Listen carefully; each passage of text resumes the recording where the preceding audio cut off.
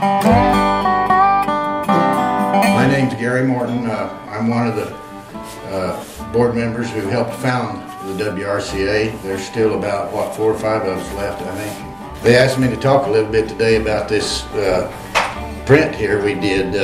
I guess it's been about 19 years ago that we had some good sponsors here step up in Amarillo and give us a little seed money, and we quickly ran out of that.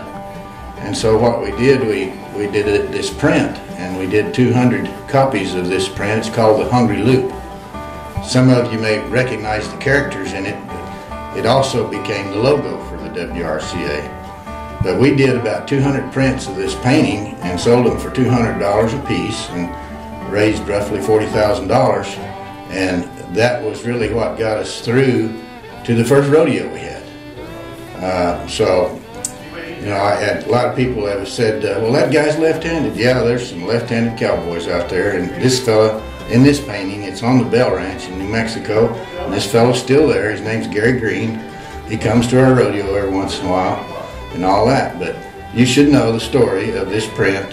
200 founding members that don't know that they really needed the print, but they believed in us way back when, 19 years ago, and stepped up and bought the print and raised some money to get us to the first rodeo.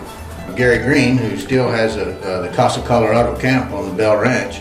In fact, the location of this painting is the camp that I used to have there called the Musteno camp. And it was an old set of picket pins there, which are long since gone. They've been replaced by pipe corrals.